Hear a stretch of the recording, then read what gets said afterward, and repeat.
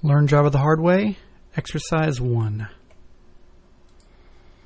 Alright, so we're going to be working on FirstProg.java. That's the first program that you're writing in the book. This could be pretty difficult for you if you've never written code before, so try to pay attention to every detail. For the purposes of this exercise, make sure you match every space, every capital letter, every lowercase letter, just exactly the same way as I've done it, and everything should turn out okay. So I would like to point out that these numbers that are at the beginning are not something I've typed in. That's one of the preferences in my text editor to display line numbers. So I had you turn that on in exercise 0, so hopefully you did that. But if you did not, don't type those in. Those are automatically in there. Okay, so for now I'm going to assume that you've typed in everything correctly and just show you how to compile it on the command prompt in the terminal. And then we'll go back in case you have some sort of mistake, so you can sort of check line by line. So here I am in my terminal. I'm going to say cd to change directory into the Java code folder that I created in the previous exercise.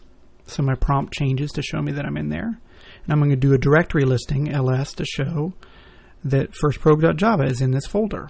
If you're not in the same folder as your code, then this isn't going to work. I'm going to use the Java compiler to translate from the Java instructions into ones and zeros. And because there was no error, there's no output. And then I'm going to run, well, first let me show you that there's now this FirstProg.class. That's a bytecode file that contains the ones and zeros that's actually going to be executed by the computer. So now I'm going to type Java FirstProg. Notice there's no .java at the end there, just FirstProg, capital F, capital P, and then that runs the code. So hopefully that worked for you. If not, let's go back and make sure we've got all the details right. So line 1 is the word public, then a space, then the word class, then the identifier FirstProg. That's a capital F and a capital P. Everything else on that line is lowercase, and there's only 2 spaces there, one here and one there. And that has to match the name of the Java file as well. Line 2 is just a open curly brace right there, or a left curly brace.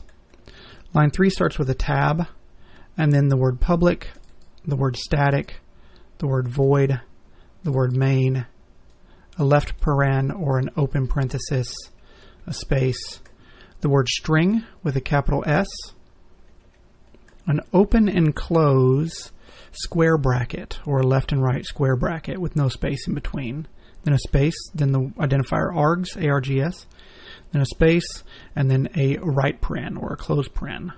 Line 4 starts with a tab as well, and then just has an open curly brace on it. Line 5 starts with 2 tabs, then the word system with a capital S, S-Y-S-T-E-M, then a period or a dot, the word out, then another dot, then the word print line, that is P-R-I-N-T-L-N, that's a built-in method in Java, then a left paren, followed by a space, followed by a quotation mark, or what they call a double quote. This is an open quote because it's the first one on the line, even though there's no difference between the open quote and the close quote. It's the same character. If you're using the text editor that I asked you to, it'll be just a single straight up and down quote like that. Then there's the sentence, I am determined to learn how to code, which ends in a period because we're writing in English. Then there's a close quotation mark or a close quote, then a space, then a close paren or a right paren, and then a semicolon. So that line's pretty complicated. Line 6 is real similar. It starts out with 2 tabs, then system with a capital S, a dot, then out, then a dot, then print line, then a left paren, a space, an open quote, the phrase today's date is, and a space, a close quote, one last space, a close paren, and a semicolon.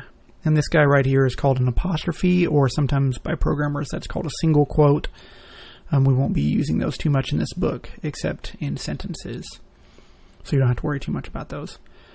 Line 7 starts with a tab, and then a closed curly brace, or a right curly brace, and then line 8 has just a closed curly brace. And that's it. So if you typed everything identically, then your program should compile and work with no errors.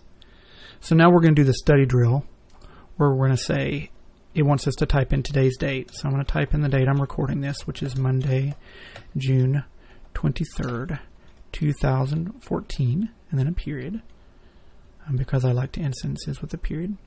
Now if we go back to the command prompt and we just run the program again, we'll see what we had before, because we didn't recompile it. So if we recompile it, we are asking the Java compiler to translate from our Java code to the bytecode. And so again, we have no errors. And then we run it. And where's the date? What happened? Well, see, I tricked you there. What I forgot to do is save the file. So because I didn't save the file, the version with changes is only in the memory of my text editor here. It has not been saved to the hard drive. So what I'm compiling is the older version of the code. So that may trick you in the future. Also notice that I could have told that it hadn't been changed because this little asterisk right here next to the file name, that means there are unsaved changes in my text editor, and most text editors will do something like that. So I can save it, and now there's no unsaved changes. Now I go here, I compile it, FirstProg.java, still no errors, FirstProg, and it looks like that. So hopefully you were able to follow along with that. If not, back up and try it again, and hopefully you can get this one done, because if you can do that assignment, then you can do just about anything in this book.